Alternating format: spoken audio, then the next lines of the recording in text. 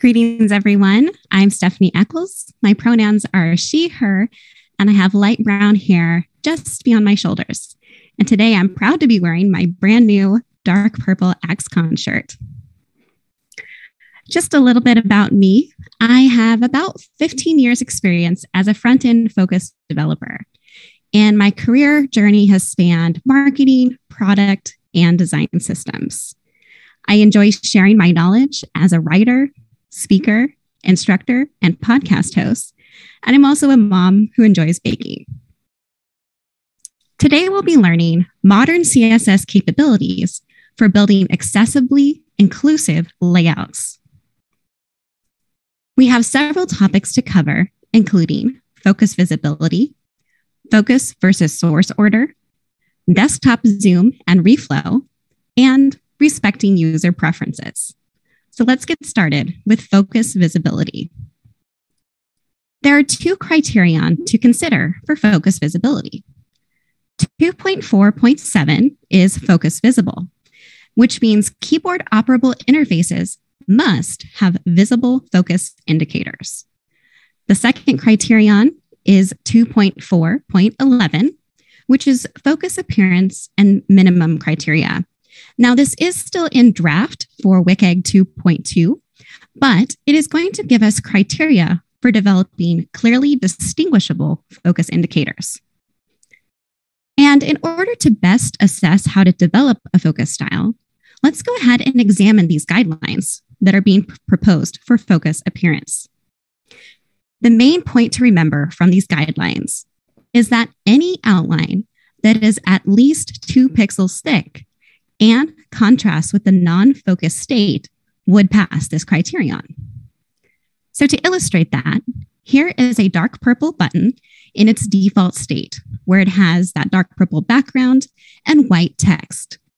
Then next to it is a button, the same button in its focus state, and we've added a white 2-pixel dashed outline that is inset inside of the button.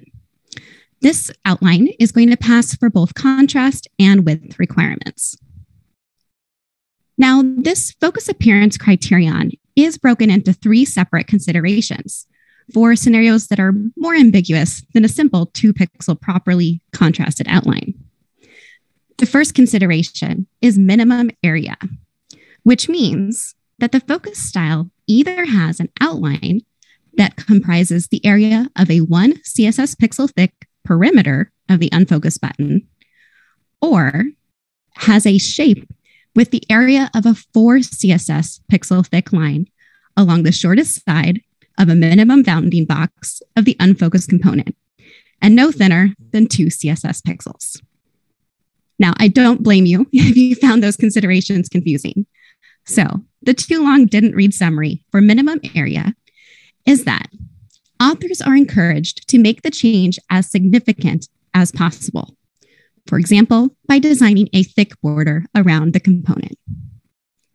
So again, here are our demo buttons. We've replaced the previous dashed outline with a solid outline, and this is still inset in the button.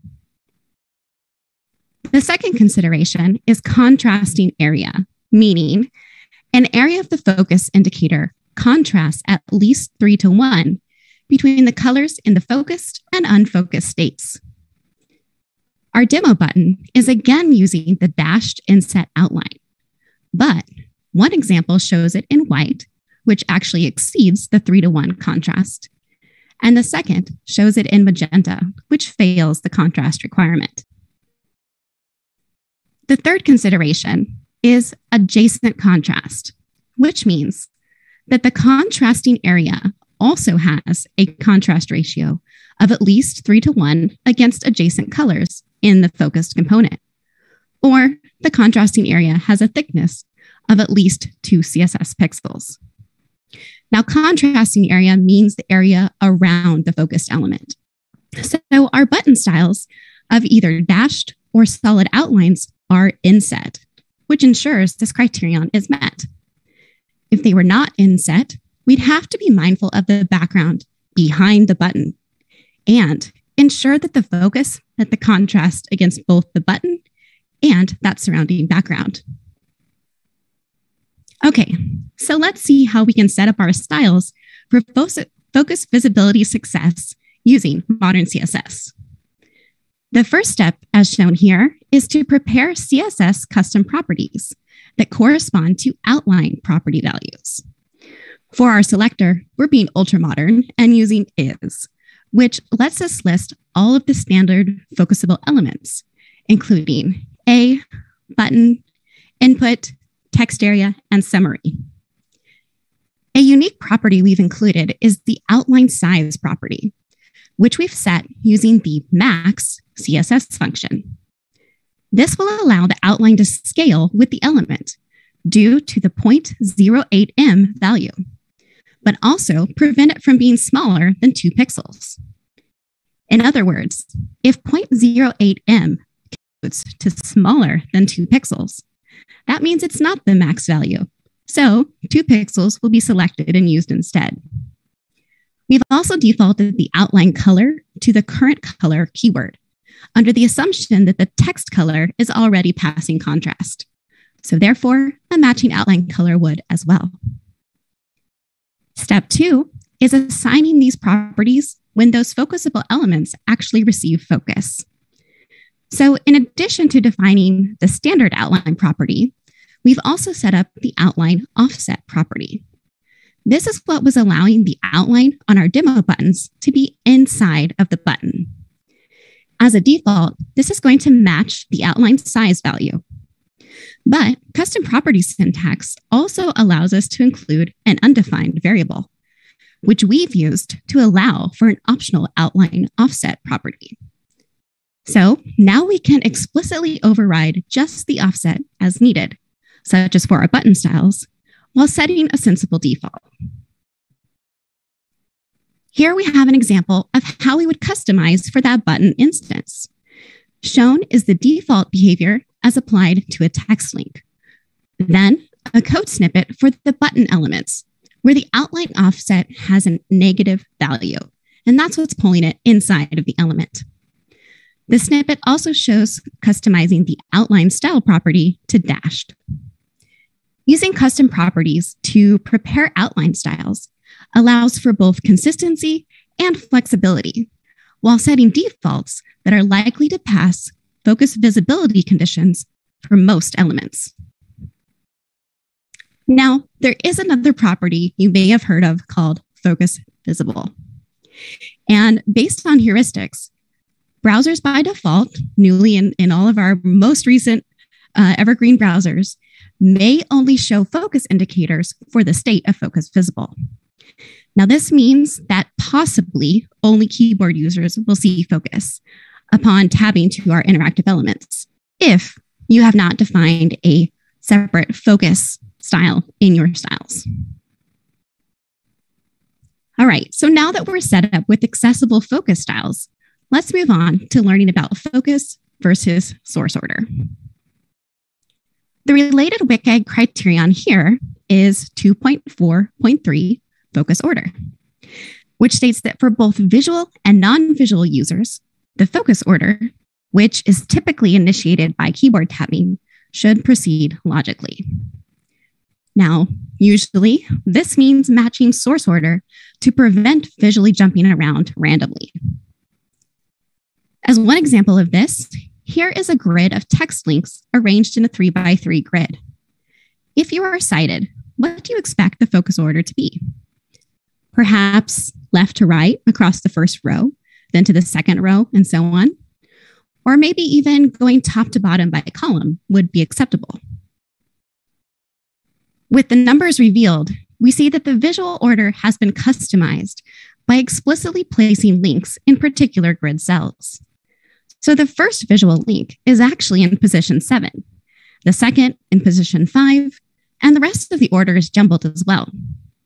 So this is an example of using the capabilities of CSS Grid at the cost of producing an illogical order for visual focus. For this section, we don't have any snippets to review, but rather a caution against using certain modern CSS techniques that have the potential to negatively affect focus order. It all comes down to carefully considering situations where you are altering placement with things like absolute fixed or sticky positioning, grid areas, the order property for both grid and flexbox, and possibly using masonry layout. If you were able to catch Rachel Andrew and her presentation, she went into how this is done. And the thing about these contexts is that if you're including focusable elements, you may want to just choose an alternate situation. So how do we actually fix it? Again, being mindful of how you develop your source. In addition, if you find that you have an error in your focus versus visual order, very strongly consider reordering the source instead of using CSS. Let's change our focus and dive into desktop zoom and reflow. The WCAG criteria here is 1.4.10 for reflow. Reflow is the term for supporting desktop zoom up to 400%, where content should reflow into a single column without loss of content or functionality and without requiring scrolling in 2 dimensions. So what is the impact at this high zoom level? First, it's important to understand that on a 1280 pixel wide resolution at 400% zoom, the viewport content is equivalent to 320 pixels wide. Let's compare that 320 pixels by 256 pixel viewport in relation to how much that space is against the resolution of an iPhone SE, which has a portrait resolution of 375 pixels by 667 pixels. In portrait mode, the equivalent of viewing area from our zoom is equivalent to about the top half of the iPhone screen. If we switch to landscape mode, it's very equivalent to viewing the left half. And we can observe that the height in landscape mode is roughly equivalent to the zoomed viewport height, given that the viewable phone area would include things like browser, Chrome, and toolbars. Now, we've just compared the viewable area to a phone, which may have caused you to wonder if we can solve for zoom by using responsive design. So before we move on, let's reframe some expectations of developing for reflow versus how you might be familiar with developing a responsive design. In considering reflow, our user is on a desktop, not a mobile device. And to meet the reflow criterion, we want to rearrange, not remove, content and functionality. The viewable area orientation is closer to landscape than portrait.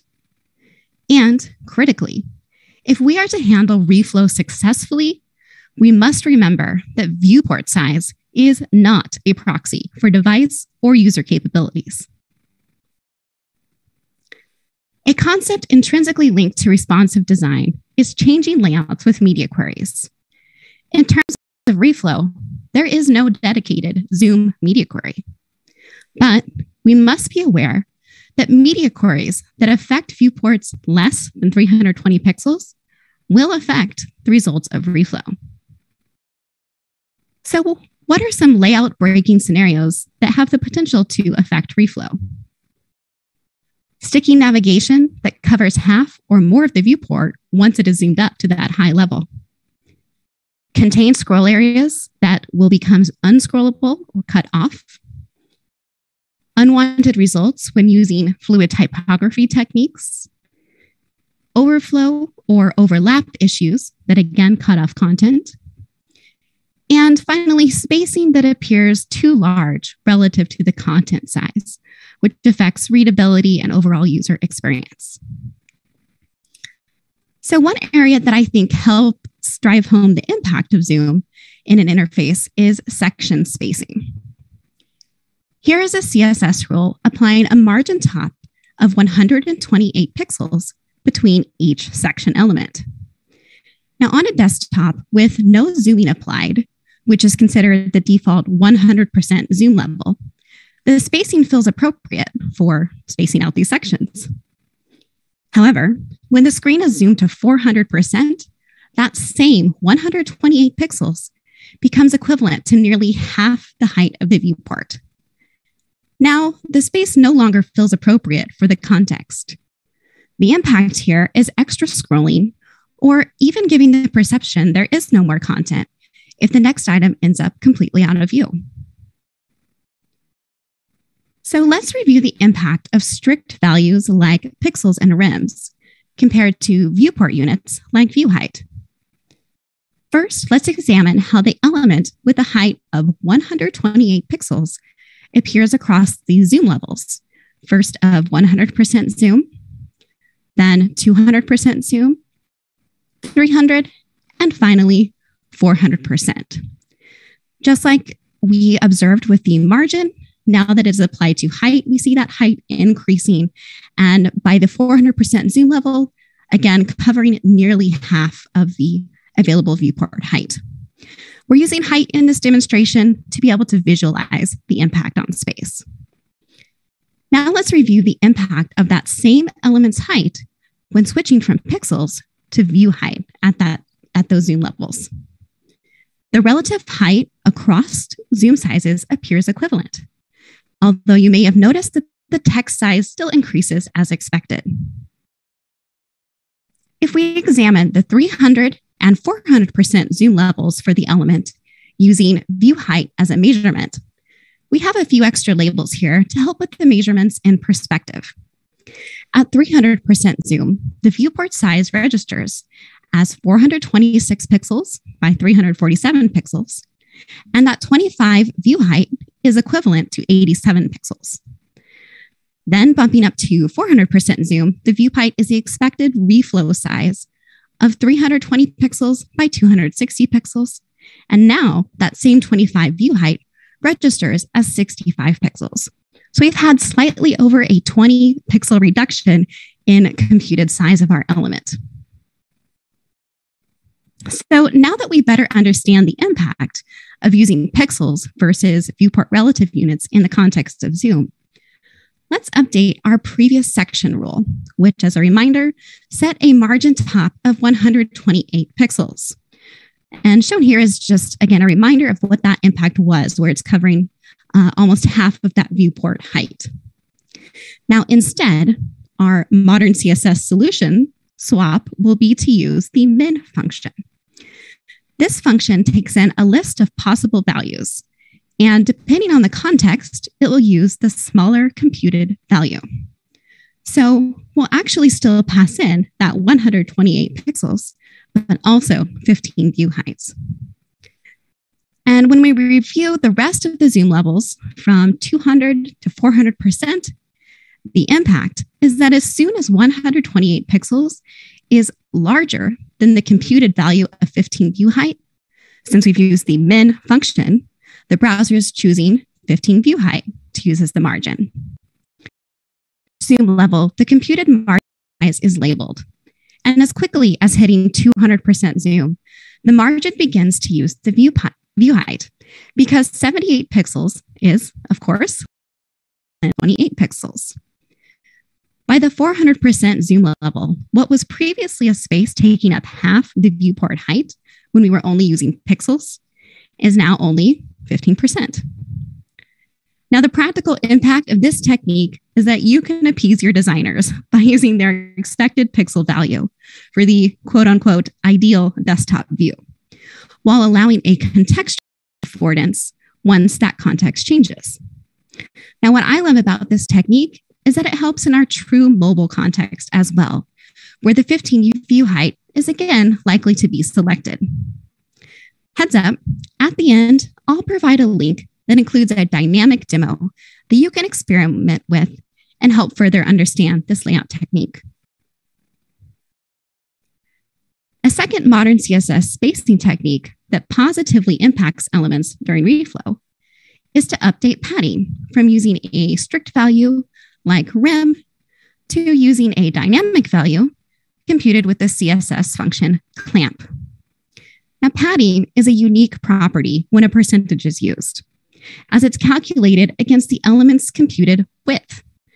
In this case, our upgrade to clamp means that the padding value, which will never be smaller than 1 rem and is based on the ideal value of 5%. So that allows our padding to grow up to 1.5 rem. Now, the result for something like this card element, which is shown at 400% zoom, is that the reduced padding allows for a longer line length, which is easier to read than if the padding was set using the stricter, larger value, which would have resulted in a narrower column of text. Once again, this technique has a positive impact on user experience on mobile as well. The last topic we'll examine is around respecting user preferences. There are 2 primary types of preferences that we can query for in CSS: motion and color and contrast. And there are 2 WCAG criteria related to motion. 2.3.1, which is the 3 flashes or below threshold, which states that we should avoid anything that flashes more than 3 times in any 1 second period. And the second criterion is 2.3.3, animation from interactions, which says motion animations triggered by interaction can be disabled unless the animation is essential to the functionality or information being conveyed. The one we'll be considering more of these 2 criterion is 2.3.3, animation from interactions. The prefers reduced motion feature query allows us to detect operating system settings for motion preferences. And we can attach to this feature query, and as well as all of the feature queries we'll discuss, via either CSS or JavaScript. Important to note is that a lack of this setting does not mean the user is necessarily okay with motion. They may simply not be aware that such a setting exists. So definitely keep the criterion in mind when you are still developing those animations. The modern CSS way to address this prefers reduced motion is from Andy Bell's Modern CSS Reset. And within this feature query, we select all elements, including all before and after pseudo elements. Then the behavior is that it will run all animations once and complete transitions instantly. The reason for keeping a small duration for animations and transitions is that for JavaScript events, we have animation end and transition end. And in the application, those may be key for triggering additional events. We can test results of this media feature query in a browser. Shown here is the option within Chromium browsers that's found under More Tools and Rendering. And it is important to test the results, especially to resolve for animations and transitions that may stop in an unideal state or that adversely react to that short duration. In some cases, the rule that we have applied can result in a worse animation event, like rapid spinning. Now let's consider the color and contrast criterion. The main WCAG criterion here is 1.4.3, contrast minimum, possibly the most well-known WCAG criterion, and also the most missed. But the criterion states that we should provide enough contrast between text and its background so that it can be read by people with moderately low vision. Now, interestingly, despite a lot of hype over things like dark mode, as well as the availability of operating system settings related to contrast modes, there actually aren't any current criteria indicating a requirement for dark mode or for varying contrast modes. However, to respect dark and light modes and contrast modes is to practice inclusive design. So let's review the 3 feature queries related to color and contrast: prefers color scheme, prefers contrast, and forced colors. All of these media queries adapt to an operating system preference. The prefers color scheme feature query lets you explicitly define properties for light or dark color schemes. Now, because these variations are at the discretion of the website owner, there's actually no requirement that dark equates to black and light equates to white. A related modern CSS feature is color scheme. This can be defined as both a property and within a meta tag. This feature allows site authors to indicate a page supports light, dark, or both modes. And if it's set on the root or via the meta tag, Chrome in particular will auto-apply adjustments using system colors. And the order these are listed indicates preference. So in both the property and meta tag examples here, we've preferenced dark over light. Now, alternatively, we can use this color scheme property just for form controls only, which is where it has a pretty significant impact. The example shows using it to define that the form controls of input, select, and text area can respond to the color modes, with light listed first as the preference. The only other custom style in use in our example is using prefers color scheme for dark to change the background to a dark color and the text to light. However, the form controls in a dark mode have adapted to have darkened backgrounds. And this is color scheme in action. Without it, the controls would retain a white background, despite being in a dark mode. Next up is prefers contrast, which has a bit of a contested place in the lineup. As noted, this is technically experimental and the spec is in progress. However, we're discussing modern CSS, so I felt it was appropriate to put on your radar.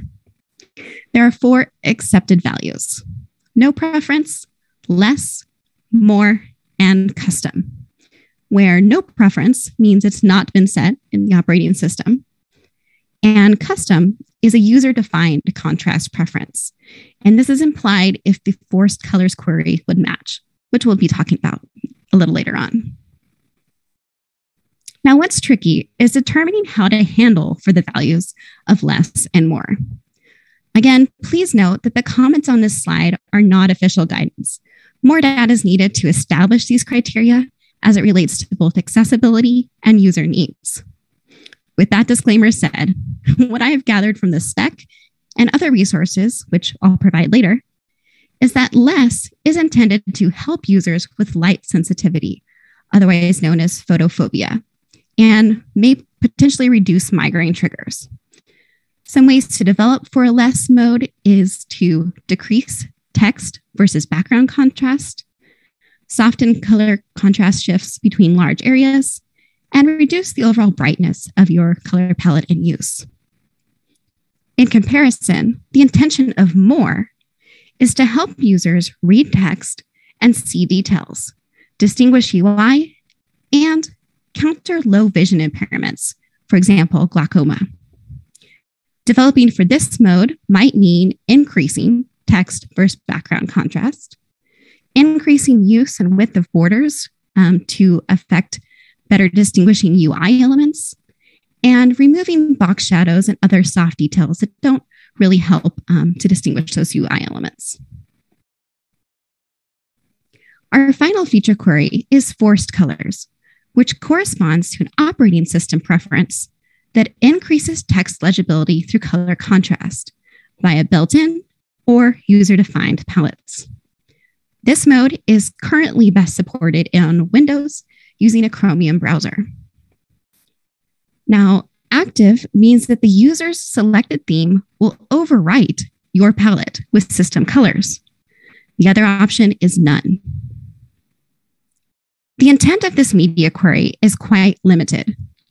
Some examples of reasons you might need to use this media query are to resolve colors for SVG icons, retain custom colors for critical features such as product color swatches, where you need your true color, or to resolve issues from lost color. For example, replacing box shadows with borders when box shadows are lost in this mode. Those adjustments may be needed due to the result of removed or changed properties in forced color mode. again, including box shadow and text shadow computing to none. The background image computes to none unless the original value contains a URL. So in other words, unless the background image leads out to a actual URL. And color scheme that we talked about computes to light as the preference over dark. And the scroll bar color and accent color properties compute to auto. Now, here are listed the 4 suggested color properties, which I'm not going to list all of them, but suffice it to say that all impactful color-related properties are changed in force color mode. So, for instance, color, fill, border color, outline color, and background color would be changed. And in place of your original website colors, this reduced palette called system colors are swapped in. These system colors essentially cover various states, such as distinguishing a visited link, or a button, or selected text. But the color values are determined by the OS, or a contrast theme, or user overrides of a contrast theme. We've just discussed 3 color and contrast related feature queries. So let's summarize considerations for authoring styles for each type.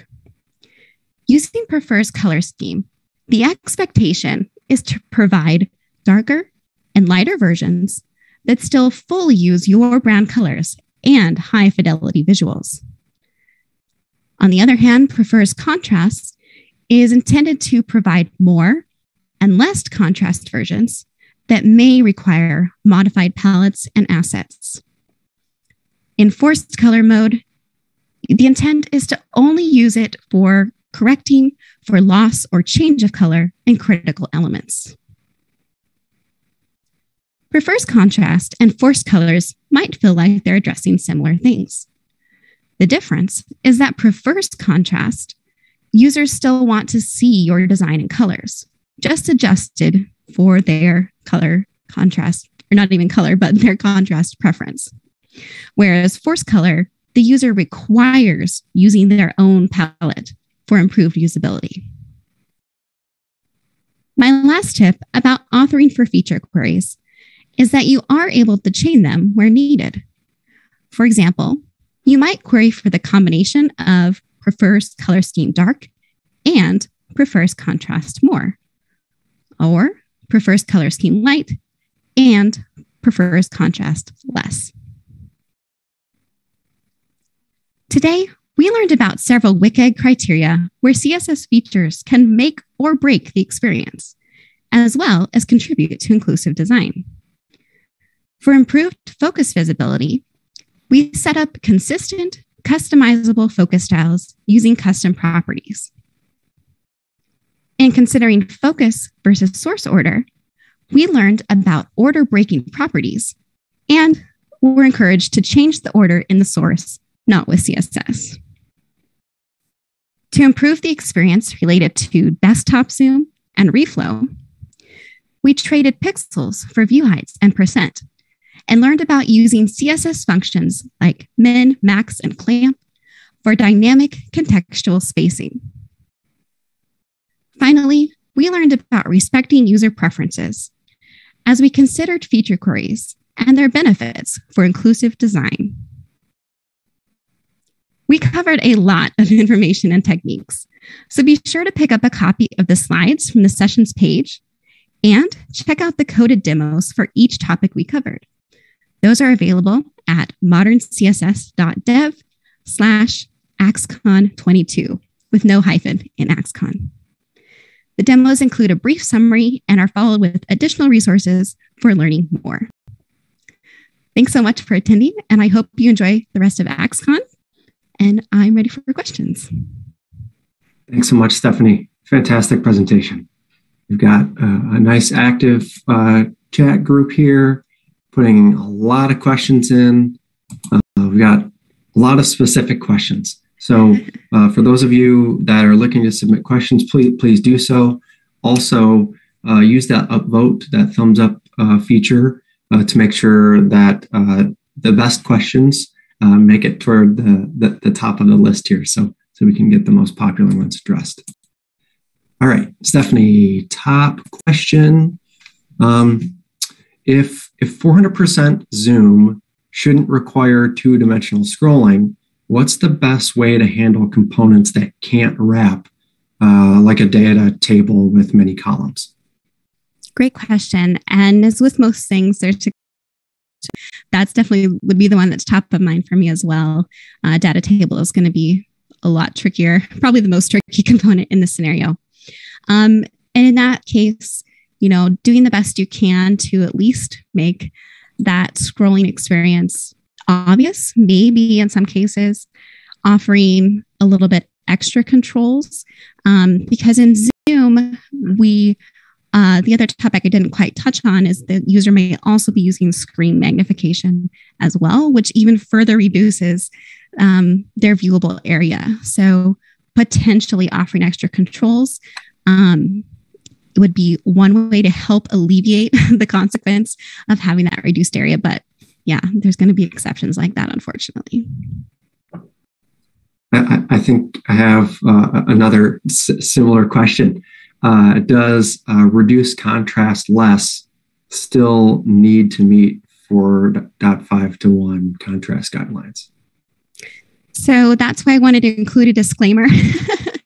We don't officially have criteria. So consequently, the only criteria that we have would say, yes, we would still consider text contrast. So I think a lot of contrast will map back to softening color palettes overall. Maybe essentially not as harsh as, black on white, but softening that. You might think of it as reducing brightness. But I am also interested as well to see more official criteria come out around that. I think we all are. Yeah. All right. Next up, and please forgive me if I'm butchering the technical references. So what does your typescale CSS look like with all this in mind? Is it a combination of methods or strictly view height, view width units? Yeah, so I tend to use the term that you can Google later is fluid typography, and that's going to use the clamp technique that we looked at for the context of padding. And so in that context right now, you typically employ a view width unit to respond. Since we're on the topic of modern CSS, I'm looking forward to upgrading that particular solution to use container query units, where then it's going to be based on the element size rather than viewport. With those solutions, I usually couple that view width with adding in one rem so that it continues to appropriately respond to the Zoom context, because we also need to keep in mind the criteria that we need to allow text zoom at least up to 200%. So all these techniques are amazing. Definitely, I should have included a slide, but please test all of these techniques for your context. They are things that can improve the situation, when you don't have other tools available. Particularly in that situation, we don't have a Zoom specific media query. So definitely test as much as you can across devices and with real users. Yeah, good. So Stephanie, I've got another view height question for you. In the view height example, how do you figure out the max view height size without potentially cutting text off at a certain size? Yes. So on our view height example, I probably didn't disclaim that quite as well as I could have. We were using height just strictly so we could visualize that element size changing. I would not recommend, as a normal course of business rule, to restrict height at all. So I would not be setting an actual height. It was in that instance of helping us visualize the space, which I would use for margin, as we showed for the sections. So just a little, hopefully that helps clarify the intent of that demonstration. Thanks, Stephanie. Okay. Sorry, they're just rolling in here. Really good ones.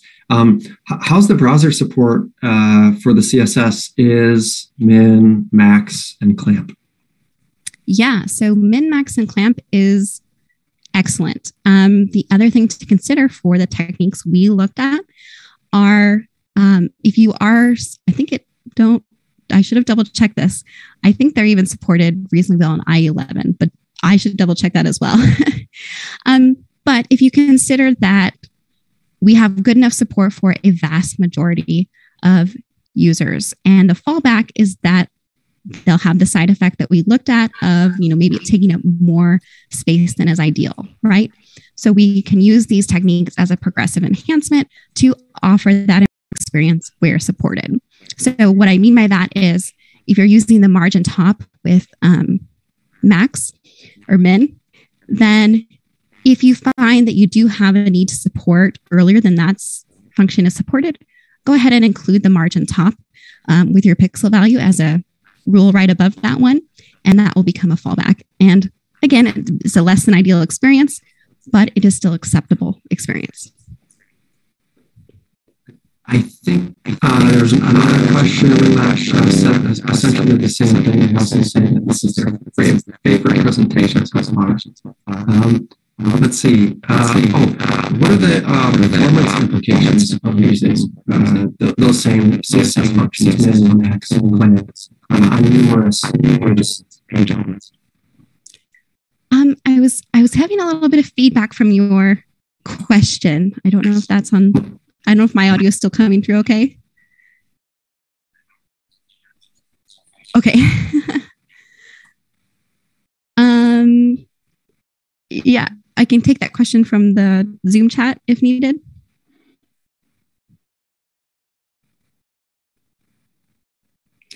What are the performance implications of using CSS functions like min, max, and clamp on numerous page elements? To my knowledge, not seen a performance impact. They are, math functions like calc would be an earlier one that's maybe has a tiny bit better support. It's just going to offer different functionality. To my knowledge, there's not really a significant performance impact. But, I'm willing to learn and correct that statement. Another question, in the example, using is to select focusable elements. What's the difference between this and selecting the elements directly with standard element selectors? Sure. So the difference is more, if it's possible to switch back to the slide view, I'll find that example really quickly. So the impact is that for selectors where we have, we're assigning this extra state of focus, it just improves that shorthand a little easier versus listing these accurately. In this particular example, I was really using it as a way to squeeze in one more modern CSS property, but is something that is more newly supported. And you may find that you want to have a fallback. Again, in this case, if is selector is not supported, it essentially falls back to the browser default for focus. So you can decide if that trade-off is acceptable, although less than ideal for your intention. The next question here is there any difference between developing for high zoom levels and does responsive design automatically achieve reflow success? So great question. And that's essentially what I was trying to convey is that no, responsive design does not automatically. Biggest take home I hope you have from that section is that viewport size is not a proxy for device capability or user capability. Meaning, when you're developing for responsive design, you're more than likely assuming a mobile context. And within that, you're assuming a touch screen, probably. And you're probably assuming a portrait size, right? So we demonstrated that our orientation, if nothing else, is different than what you're probably assuming for a mobile context. So being able to use those techniques to alleviate things like spacing, and just consider, particularly not dropping content, not dropping functionality. I had an experience recently where green on my desktop, And when I had it narrow enough that that application assumed I was in a mobile context, it dropped functionality, which ruined my experience. And that wasn't even, trying to do Zoom or anything else. But assuming mobile context, which happens in responsive design, can cause issues and consequently break reflow in the process. Excuse me. Last question. Okay. What about animation that shows as a skeleton loading? How user experience feels this is essential, so it doesn't apply to the guidelines. Might have missed a word there. We tried to compromise how much to animate. I think the question is asking if you're trying to use animation to convey that a process is happening. I think is kind of what that boils down to. And you'll want to essentially stick to the WCAG criteria, right? So ensure that that skeleton loading animation doesn't meet like the flashing threshold would be something I would particularly be mindful of. At least the skeleton loading animations that I'm thinking of in mind right now. You might just also want to switch and convey that with a textual label, right? So that's going to be actually more clear for everyone that a loading process is happening. So thinking of those alternate solutions, again, I come from product, I come from, marketing, and I understand when you have those requirements come in. But I think, again, that's where if you can test and bring back that data if you need to of why, a text label or reducing motion will help.